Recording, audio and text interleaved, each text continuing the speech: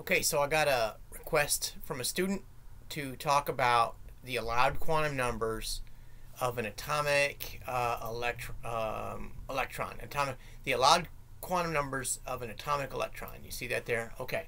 So list all possible values of the angular momentum quantum number L for an atomic electron with a principal quantum number n is equal to 5. All right, so not sure it makes sense to me right yet. So let's make some notes on this. I got a new whiteboard, which is no longer white. It's now black. So let's go over here. But it's n is 5, right? And we're looking for the all possible values of the angular momentum quantum number L. So if n, oops, forgot to do that. Boom, boom. If n equals 5, right? Then what are the possible values of L? Well, L is all, don't forget, is 0 all the way up to n minus 1. So in this case, n minus 1, if n is 5, is 4. So it's going to be 0, 1, 2, 3, and 4. Those are all the possible values of L if n is 5. Okay? Now let's go back over here, make sure we understood the question correctly, and then we'll go with it. Okay? List all the possible values of the angular momentum quantum number L for an atomic electron with a principal quantum number 5. Yeah, that was it. That was it. It was that simple. So let's go here and say 0, comma 1, comma 2, comma 3, comma 4. And let's check it and make sure we get it right. And boom. Okay, let's do one more. And let's say in this case, an electron in an atom is known to be in a state with a magnetic quantum number m sub L is equal to minus 1. All right, not sure what that means yet. So let's go back over here. Yeah, I'm glad we did this the second one because this is more complicated. So we know that m sub L is equal to minus 1. Okay. Well, if we remember now that n is equal to 1, 2, 3, all the way up to infinity, or it can be, right? These are possible values of n. L, the possible values of L are 0 all the way up to n minus 1. And m sub L, the possible values are, watch this, minus L up to positive L, okay? So if m sub L is minus 1, then we know that the m sub L values for this are at least, right? In this case, I kind of like this black here. M sub L is in some system, it's in some atom that has a, oops, this doesn't have a, oh man, oh. I haven't figured out yet how to get rid of this, okay? So I wrote that minus 1 there, but it seems like the eraser would do that. All right, let's just go here. Let's go back here. I haven't figured out how to use this eraser yet. So m sub L in this system is minus 1.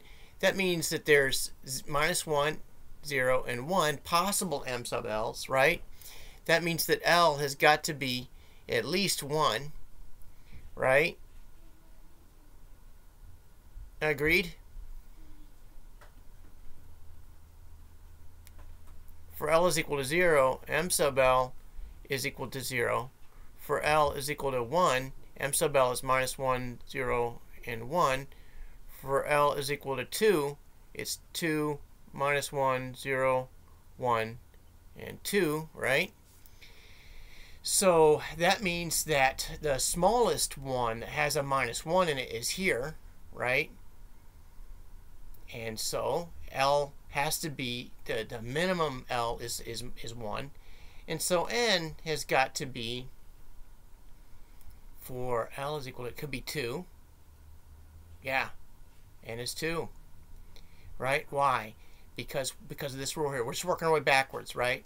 So in this case, if m sub L is minus 1, then L can be either, let's see, it can be, yeah, 1 or 2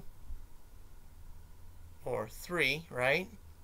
But we're looking for the minimum. Going back over here, an electron is known to have a state with a magnetic quantum number not minus 1. What's the smallest possible value, right? So if the smallest possible value, we're not concerned about the 2 and 3 and so on. Let's go back over here. Where are we here? this is our smallest, right? And that means that the smallest possible value for n is 2, right? Okay, can you see that? Because this, right, that would be 2.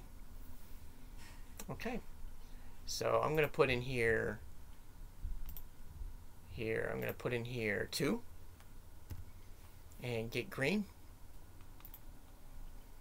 And we're going to, let's do another one. One more. Come back over here. What's the smallest possible value of the principal quantum number n for a p electron? Okay, let's go back over here. New one. So, kind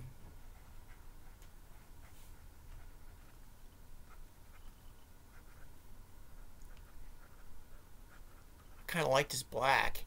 If there's an electron in p subshell, that means that L is equal to 1, right? Remember that? Remember the rule? For L is equal to 0, 1, 2, 3.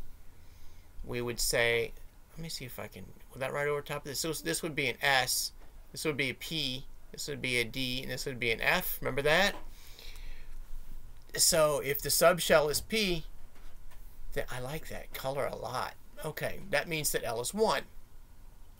Well, if L is 1, that means that L for this particular system are going to be 0 and 1, right? Remember that? And so N must be 2.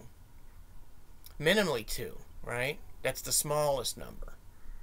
Okay, so let's go back over here and say again it's 2, and check it. Alright, so if this is difficult, you might want to go back and re-practice some of the prerequisite topics that talked about the introduction to the quantum numbers. That is, what is n and what is L and what is m sub L and so on. Do consider practicing that if this seems difficult, because it is a little bit backwards, but it depends very much on those previous topics. Alright, hope this is helpful, and please keep the questions coming.